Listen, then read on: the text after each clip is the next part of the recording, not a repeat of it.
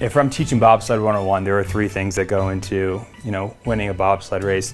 It's a great drive, great equipment, and a fast start. I have two handles when I drive. They're called D-rings, so they're metal rings. They're covered with like rope and tape so I don't get frostbite. Ultimately, you pull right, the runners turn right, you pull left, the runners turn left. We have the greatest engineers in all of motorsports, and this is what we have.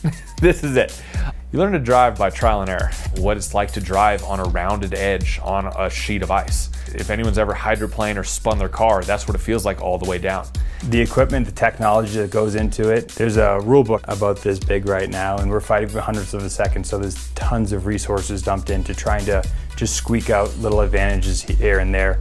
And then when it comes to the push, because we don't have an engine, we are the power behind the sled, so we're training as much as we can in the off season to be as big and fast and strong as powerful as possible so we can move that sled. It's 365 pounds, and we're trying to move it as fast as possible in about 5 seconds before we jump in and I navigate it to the bottom. it's always the rule of three. If you have a hundredth of a second advantage at the top with an equal drive, that's 300ths at the bottom. If you're beating people by 5, 6, 7 hundredths at the top, that's 2/10ths that the driver has to work with, and it allows them to make a mistake. Whereas if you're starting from behind, it's really hard to catch up.